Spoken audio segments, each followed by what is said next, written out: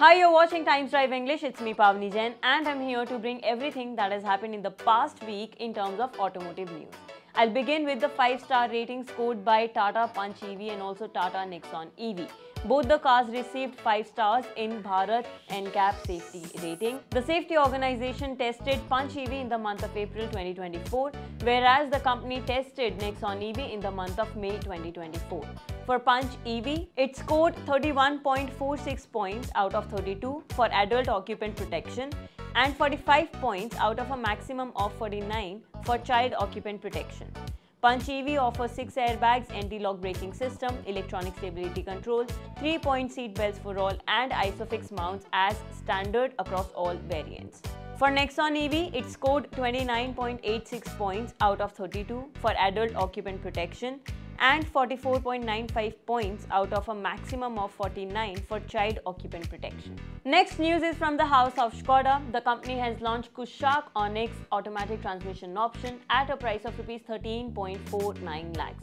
Just to tell you guys, the manual transmission option of the same car is available at Rs 12.89 lakhs, which is just 60,000 cheaper than its automatic transmission. Coming to the powertrains of the automatic transmission variant, it comes with 1-liter turbo petrol engine and also produces 113 bhp of power along with 178 Nm of torque. The possible rivals of this car are Maruti Grand Vitara, Toyota Hyryder, Hyundai Creta, Honda Elevate and Kia Seltos. Number 3. Hyundai has teased its upcoming car, which is going to be Inster. This car will officially be revealed at the Busan Motor Show in South Korea, which will happen later this month. Now, this car is going to be an entry-level compact SUV EV and it will be based on the Korea-specific exclusive Casper car model, which gives you a range of around 315 kilometers. The official images that have been released of the car give you hints of its design language. For instance, you can witness round headlamp cluster with circular DRLs. The car is expected to launch in Korea first, followed by Europe, but its launch date in India is still unknown. The official launch date for the BMW new 5 Series is out. It's going to launch on July 24th in India. And this new series is going to take on the likes of Mercedes-Benz E-Class LWB. Yes, the new 5 Series is going to come in long wheelbase and India is going to be the second market after China to have this long wheelbase version of the BMW 5 Series. Number 5. Toyota's chairman Akio Toyoda crashed the Rally GR Yaris in December 2023 at Shimoyama course along with the rally champ Norihiko Katsuta as his co-pilot. Both were unharmed and the damaged car was displayed at the new Toyota Technical Center Shimoyama in April 2024 to show Toyota's tough testing.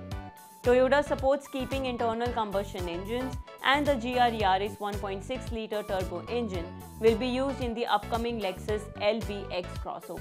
Now it's time to talk about the two-wheelers. BMW Motorrad has launched the new R1300 GS in India at a price of Rs 20.95 lakhs. Well, this price is 40,000 rupees expensive than the ongoing R1250 GS in India.